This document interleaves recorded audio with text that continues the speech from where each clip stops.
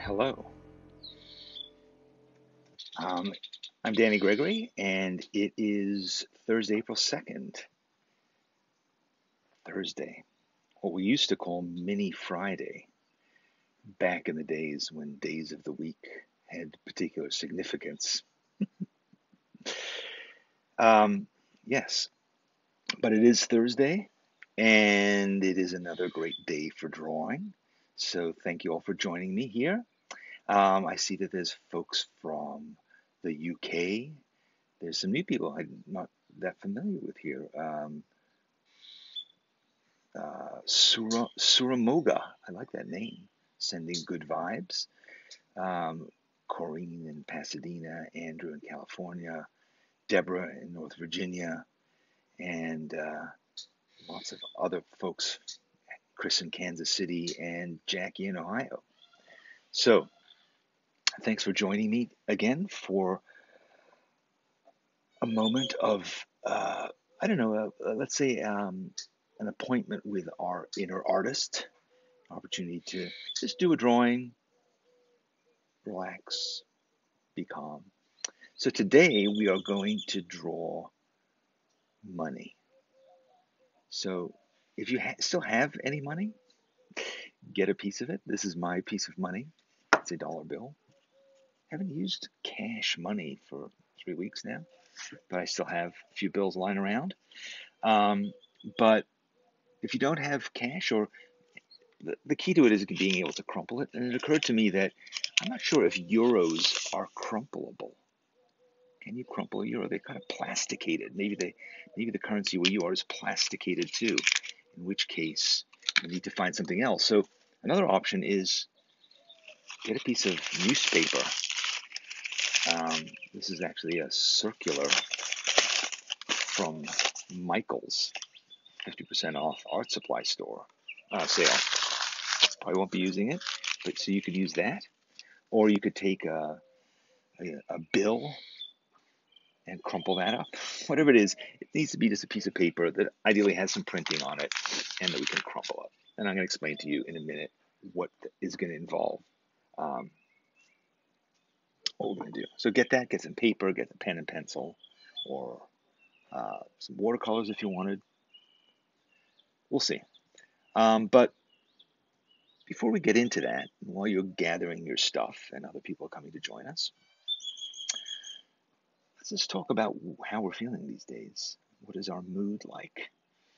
Um, you know, I find my own mood goes up and down, but there are times where things feel just overwhelming and stressful and incomprehensible, and it's hard to know where to turn to for reassurance or perspective.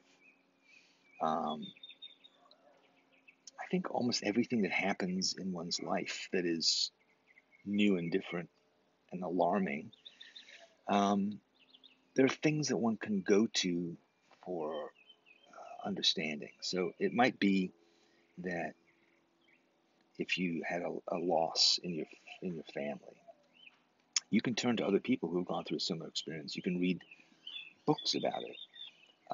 You can, uh, you know, understand that people have gone through this before. They've survived, and you will too. Um, or you can talk to people who have some distance from it, or people who can empathize and commiserate with you, but aren't going through it themselves, so they have the strength to guide you. In our current situation, that's not really the case.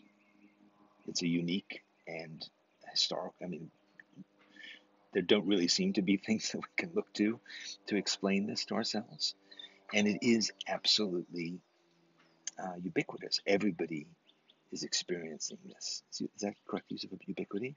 Maybe. Anyway, everybody is experiencing it, so nobody can sort of tell you otherwise, tell you um, how they got through it because they haven't. That being said, we are all going through it, and we can gather strength from that, from each other.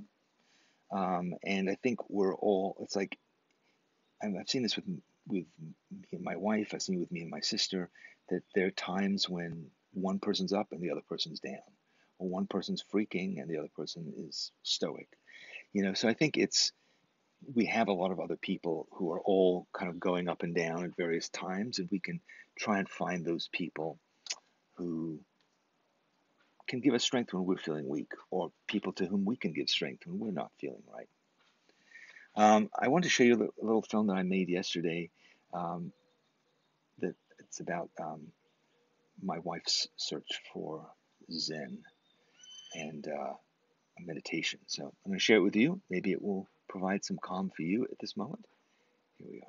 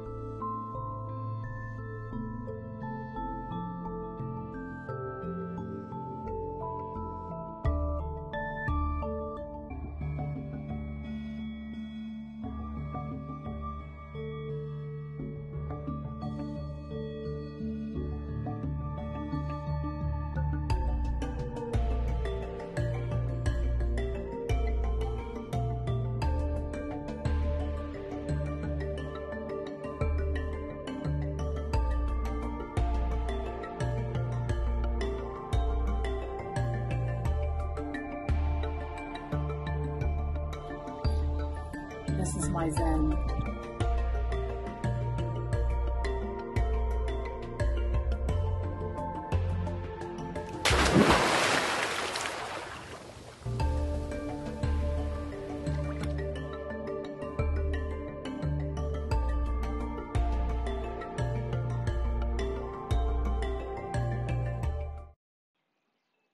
There you have it. Deep thoughts. So, so we're all finding serenity where we can. And it's important to have serenity. I don't have anything special, except I really enjoyed. So anyway, so today we're going to do an exercise for those of you who are joining a little bit late, which involves a crumpled bill, crumpled piece of paper. It could be a crumpled piece of newspaper. It could be a credit card bill. It could be a piece of campaign literature, whatever it is, any piece of paper that has printing on it, ideally. You could probably even do it with a plain piece of paper, but there's that. And then a pen or a pen. And now I'm going to show you this little video that will kind of guide you through what we're going to be doing. It's a video I made actually years ago, but it seemed somehow like it was a good thing to revisit. And that's what we're going to be looking at now, which is my instructional doodad. Here we go. Hey, today let's make some money. Now, take a bill. Could be $1, could be €1, could be whatever you have handy. And, if you look at it, it's an incredibly familiar thing. But the more closely you look at it, the stranger it is, actually, because there's all kinds of complexity built into its design so people don't forge it. Now, if you crumple it, you make it even more. Ugh. But how do you draw it? It's so complex and unusual and unfamiliar, which is what makes it interesting to draw in the first place, right? So we're going to break it down into stages, and I'm going to use different pens to show the different sort of parts of the drawing. First of all, I'm going to do a contour drawing, which is to draw the outside edges of the entire shape of the bill. I'm using Copic multi-liner pens to draw with, and first I'm going to use the 1.0, the fattest one. But one of the lines of this bill is just very straight, and it could go on forever. How do I figure out how long it is? Well, I measure it against the part of the bill that has landmarks to it, curves and bumps. So this straight line is the equivalent of about that much of the random part. Now I can continue with confidence and draw the rest of it. Okay, so we've got our outline. Next, we're going to draw the folds. We're going to draw the inside landmarks of the bill. Now I switch to the 0.8 Copic multi-liner to draw the inside. Next, we move on to the actual printing on the bill itself. And because we have the landmarks breaking down the bill into sections, we can fill in those bits and pieces by looking at them carefully. Now I'm switching pens again, and I'm using the 0.1 Copic multiliner. I work my way across the bill, filling in the printing as I go. It's actually getting easier because I have so many landmarks now to show me where I am, and filling in kind of little sections that are defined by the folds. Next, I add the shading across the bill. I want to be careful with my cross-hatching here, because if you get too heavy-handed, it starts to blend with the engraving, and it's hard to tell what's printed on the bill and what is shading. Some of it's literally there, lines that are literally there on the bill, and some of it is, representing different degrees of halftone. Finally, I add the shadow that the bill is throwing onto the table. The drawing still looks a little flat to me, so I've decided I'm going to add a bit of Sumi ink. Sumi ink comes in a hard block, solid block. Put a little bit of water onto a dish, and then you rub the stick onto it to extract some ink. The ink goes on a little heavier than I anticipated, so I blot it with a towel, and now I can see the line work underneath the tone that I've added. I want the quality of the shadow to be much darker, so I use completely undiluted ink there. So here, this whole drawing took me, I don't know, maybe 10 minutes, and that includes 3 different levels of pen and the Sumi ink. So you see, you can draw anything, no matter how complicated it is. You just need to have a strategy to approach it.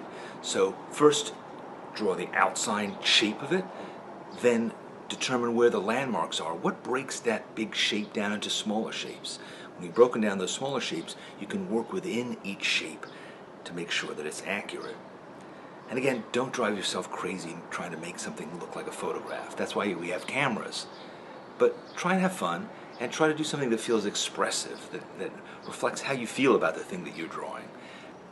This bill is sort of mangled, but it's also a beautiful piece of art in and of itself. So I try to kind of reflect that feeling, to think about that while I'm drawing it. A lot of it just comes out naturally and intuitively, and everybody has their own approach.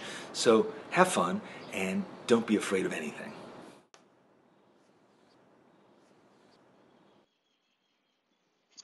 Don't be afraid of anything. Little did I know. All right, so for those of you who don't have cash sitting around, in solidarity with you, I'm going to be drawing this crumpled up piece of newspaper instead. So, hey, today let's make some money. Here we go. So forget about money. Let's just start. So I started, while I was talking, I started drawing. So hopefully you did too. Let's get on with it. Let's get on to doing some drawing here. What's nice about this exercise is we don't have a lot of preconceptions about what a piece of crumpled paper looks like. Oops. The wind is blowing my model.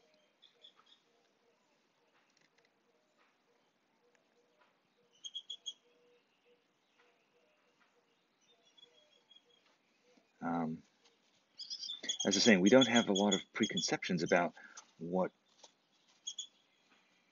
Oh no, this is kind of turned. I have to find my place again. Okay. So it really does force us to kind of look anew at this object, and to recognize that we don't know exactly where things are supposed to go. We don't know exactly how to represent them, and it's a fresh experience. It's fresh. It's new. It's unfamiliar, even though it's something we've seen before. And it also has a lot of landmarks on it. Landmarks are the things that help us to find our way around the object. If you're drawing something that's very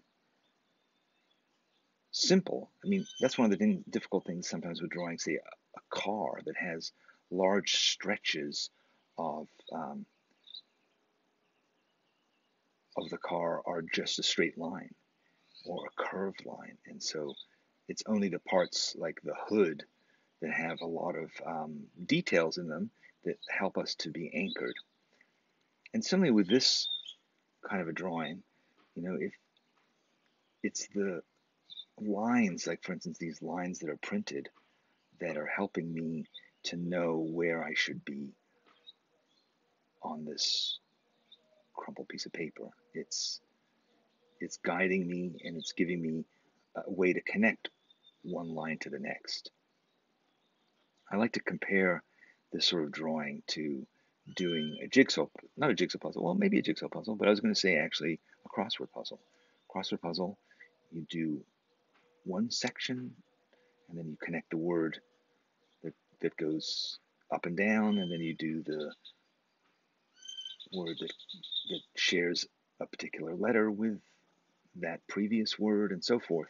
And that's similarly with this kind of drawing, where you say, okay, this line is, I know where to go with it because this other line is near it.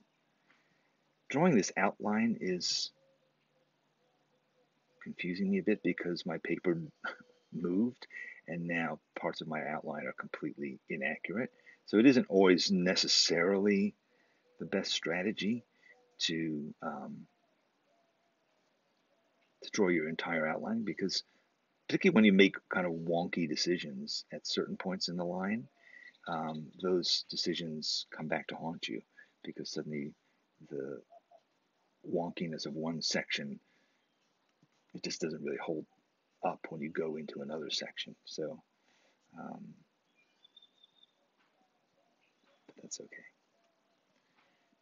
Hopefully nobody will be evaluating this drawing based on a careful study of its subject. They'll go, wait a minute, I look back at that rumpled piece of paper, and in fact, you were completely wrong about that little shredded section there that actually curved back to the left and didn't arc to the right the way you indicated it. And that part is a bit longer than it's supposed to be. No, not going to worry about that. We're going to follow the Zen of Jen, and we're just going to go with what we see. I was thinking this morning that my goal in sitting with you each morning or each afternoon is to really have a moment of tranquility and practice of our drawing. And I think I've gotten a bit too complex in the last few days, what with lots of videos and interviews and kind of incomprehensible drawing assignments. And so I'm going to try, at least in the meantime, to be clearer and simpler and focus more on drawing. Probably going to be continuing to blather through the whole thing. Can't help myself there, but we should be drawing. And I like it best when the comments subside and I know that you are out there drawing quietly to yourself. Hey, I managed to run out of pen ink. I don't know if I told you this, but one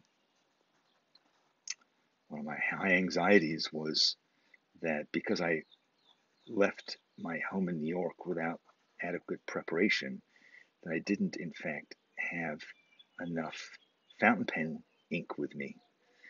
And it's certainly turning out to be true. But I went onto Amazon and I asked them if they could deliver some more pen stuff to me. I bought, I don't know, 5 or 6 cartridges. Well, what I thought were 5 or 6 cartridges. Turned out to be 5 or 6 boxes of cartridges. It's not expensive fountain pen ink, but it was delivered to me. And I felt a little guilty because it was like a relatively small box that had these little tubes of ink in it, but I felt kind of bad that God knows what trouble somebody had gone through to get that to me, but I'm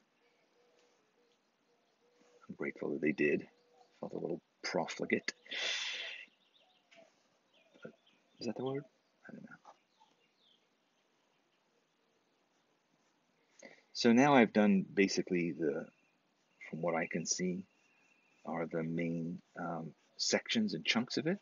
Now I want to go in and just start adding a bit of contrast by having some areas that reflect the printing on the page.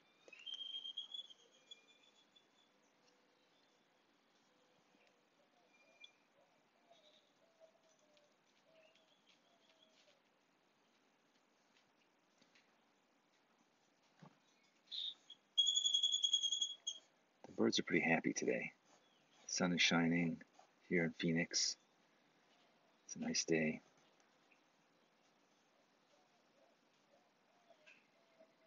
It's easy to get lost in this and to not know where you are in it. I keep losing my way.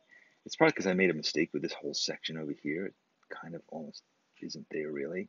I'm just sort of making that part up. I think I'm going to just ignore it. I'm going to ignore that part that I don't really see because it kind of came about because this paper moved and suddenly I just lost my orientation. That's fine. It doesn't really matter.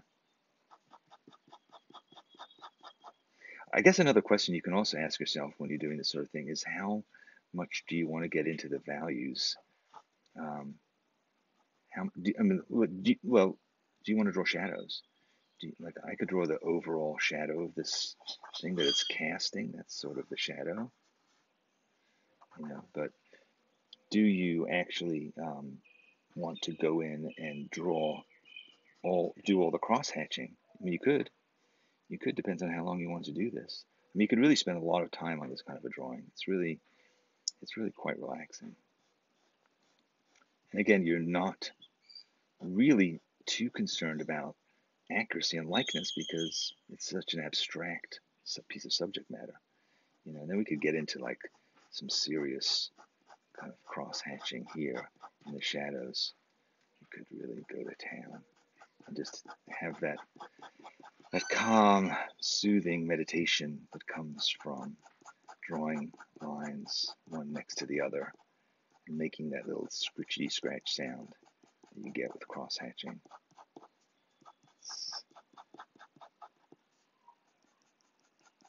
You just don't even need to think when you do this kind of drawing. Just keep drawing these little lines one after the other. I feel like I'm moving into kind of a Bob Ross stage now. Yes, the magical little lines, the happy little lines.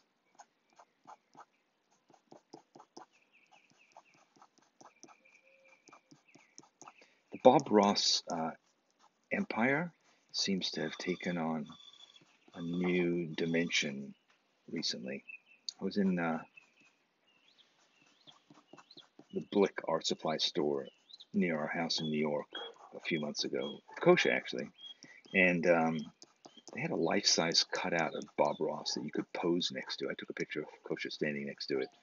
But they also have all these sort of Bob Ross coloring books and Bob Ross authorized paint sets, and it's clearly like a lot of.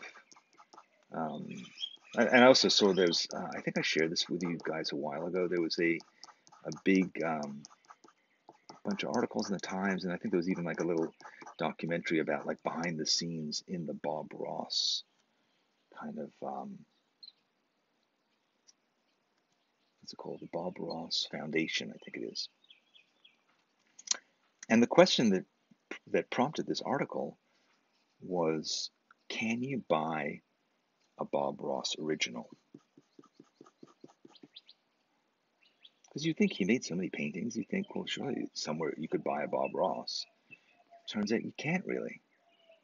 You can't really buy a Bob Ross original because they're all kept in this foundation in boxes. And apparently what he would do is every time he did an episode of the show, he did 3 identical paintings. He did one that he would paint on the show itself. He did one that he would kind of show at the beginning that was like, this is what the painting is going to be like. And I forget what the other one was. But so they would have these boxes of these near identical paintings stacked in like corners of this sort of warehouse there. Not because they were particularly valuable, but it was just sort of like, yeah, they kind of saw the paintings almost as like props that were part of the production. And it never really occurred to them that anybody that they should sell them or anything. And I think they still haven't. So you'd have to paint your own Bob Ross, which is actually kind of better, right? If you want this painting so much, then just watch the show and do your own version of it. Why not? You should be able to. That's why he's teaching you it. Although I bet you the percentage of people who watch one of those episodes, what was it called? The Joy of Painting, I think, and who actually did the painting to completion.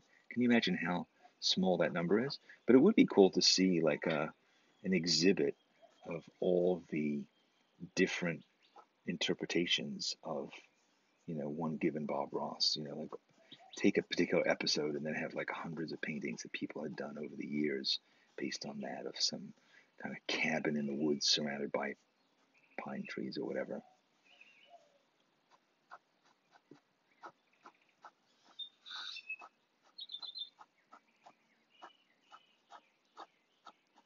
He died quite young, Bob Ross.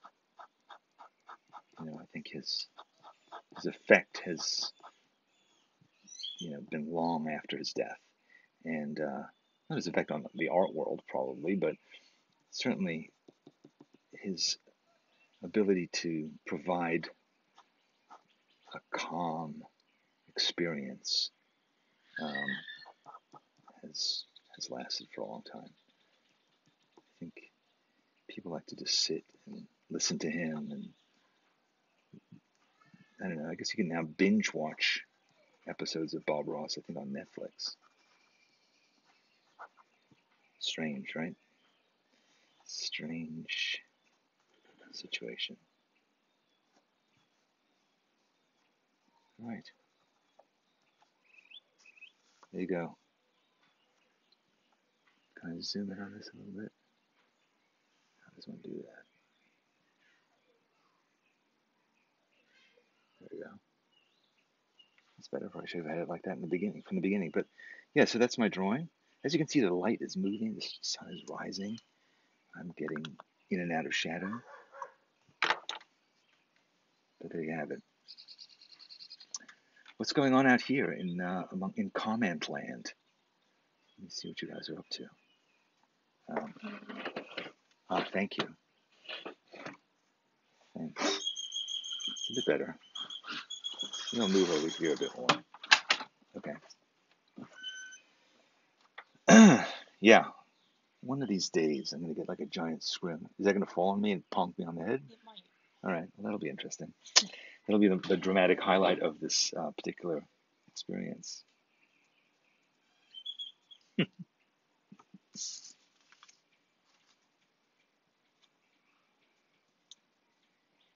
wonder what yours looks like. So yeah. So paper money. I don't know how you're feeling about money these days. I'm not really thinking about it. It's just sort of, I don't know. I feel like we have to live right now. I don't know what's coming up. I was thinking the same thing. So, what are you doing? Putting. Put like something to try to brace. All right. So hopefully there's a giant plank that they've set up over there so it doesn't hit me in the head. Anyway, so there just hasn't been really a lot of use for paper currency. It sort of feels, we've always been told that money is kind of, it's teeming with germs. Like I remember my grandmother telling me that when I was like 5 years old. Don't touch that. You don't know where it's been. But, and nowadays we have, I remember my son was going to buy gas with his credit card. He's like, do you think it's safe to put my credit card in the slot? I said, I guess. Wear a glove, put it in the slot, wipe it before you put it back in your wallet. I don't know the limits to which we can go. Anxiety about it, Pay with your watch. I don't know. But for now, pens are cheap, paper's cheap. Let's just try and keep drawing. I don't really have better advice on financial matters for you than that. But, I think it is very important to give yourself a break these days. I saw several articles in the New York Times today that were saying, like, don't feel like you have to be hyper busy because you have spare time. Don't feel like you need to, like, do all your chores and deal with all the things that you've left unattended to because, look after yourself, you know, um, be well, get through this. And it's true. I think it, it's very, very difficult to think about the future, but so try and be calm in the present and don't try and dial back, I guess, our relentless desire to sort of, get on with it. Because that's not really a practical consideration right now, getting on with it. But I think trying to be calm, trying to be positive, trying to find beauty around you, trying to be with others in whatever way you can, in a gentle and caring way. It sounds kind of gooey, it sounds a little woo-woo, but I don't know. I think that's the right attitude, wherever you can find it. And what can you read? What can you listen to? What can you watch that reasserts that, confirms that, feels calm, feels big in the sense of connecting you to the things that actually matter in life, and really trying to avoid thinking about what might be. I think that that's the one thing that I've learned from the various other things that have happened to me in my life that were life-shattering and traumatic. There have been a number of them. Was that the thing that was hardest was thinking about the future. And I look back in retrospect at the thoughts that I was having back then, and I realize how misguided they were. I spent a lot of time thinking about how was I going to deal with this future I didn't understand, and trying to devise ideas about what it would be like and strategies for how to deal with that invention of mine. So, for instance, when my first wife, Patty, was disabled and she ended up in a wheelchair, and I knew nothing about the world of disability. And I spent a lot of time trying to imagine that life that we would have and trying to assert control over it, prepare for it. Only to realize, when I look back on it, that I had no idea what it was going to be like. And then in some ways it was worse than I thought, and in many ways it was better. And that all the thinking that I had done about it, all the movies that I had made that were running in my head about what it would be like, were useless, and most of them made me unhappy. And the same thing happened, I don't know, during 9/11, it happened during Hurricane Sandy, it happened when Patty passed away, it happened during the financial crisis, it happened, blah, blah, blah, blah. It happens, these things happen, and we can't really understand them. And we can look to experts. We can read newspaper articles and blog posts and watch videos about people prognosticating about what they think it's going to be like. But they don't know either. And so what we do know about is now. I know that there's sunshine. I know that there's friends drawing with me. I know that there's birds. How can I spend the time in this more pleasant place rather than in that unpleasant future or in that misty past?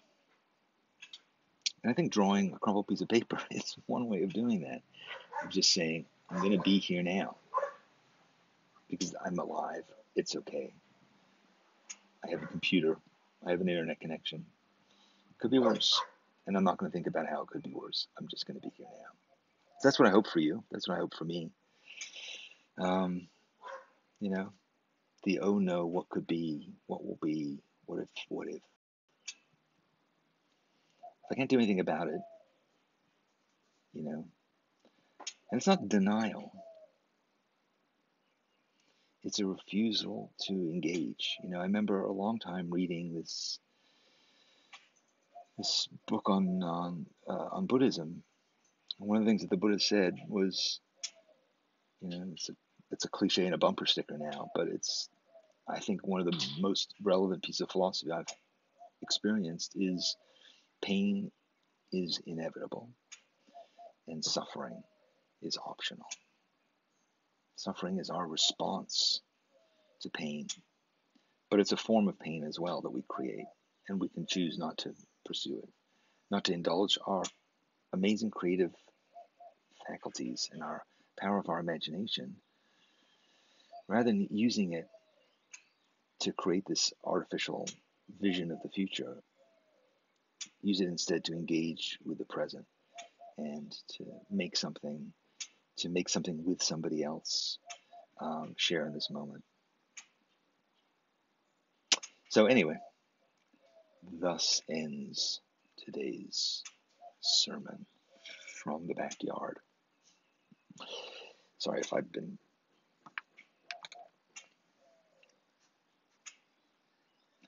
thanks for being here. You guys give structure to my day. I look forward to spending time with you, and I look forward to drawing with you again tomorrow. Tomorrow's Friday, and I have an idea for what we'll do then, which I think will be fun and interesting. I'll let you know about it then. I apologize if you've had a bit of difficulty finding me today. I'll spend another bit of time working on how we can streamline this process. Morgan, thank you for helping me in figuring this out, and we will do it. We will be here tomorrow in one of many places. And I tend to try and start things slowly so that you can catch up and join me, just in case you're looking for art supplies or trying to find places to draw it with me together. Okay, see you tomorrow. Bye-bye. Have a great day.